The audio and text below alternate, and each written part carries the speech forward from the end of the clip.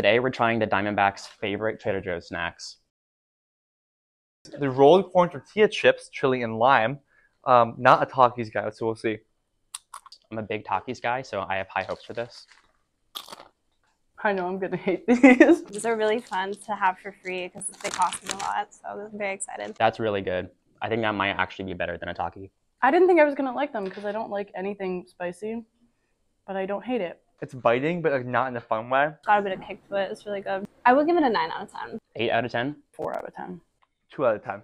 Next is this kind of looks like a noodle, the crunchy curls. 0. Like, it's like animal feed. Thing. It's like a deep fried, like packing peanut. 1 out of 10. I don't hate it, but I don't think I love it either. I actually like these. I think they have a really good, like, nice, like, subtle, salty flavor, and they're pretty good, like, you know, palate cleanser from all of this. If I was like sick to my stomach, I think I'd like it more. Next, I'm gonna try the peanut butter chocolate granola. That's delicious. I feel like it needs more chocolate. I'm gonna give that a 2.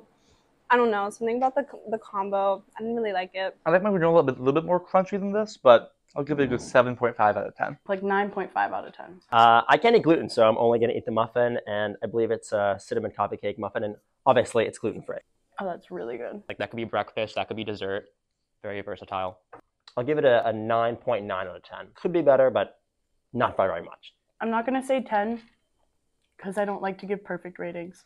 I'll do 9.8. I'm never going to say no to a muffin. These are really good. That's really good. I would give that a 10 out of 10. That's good stuff.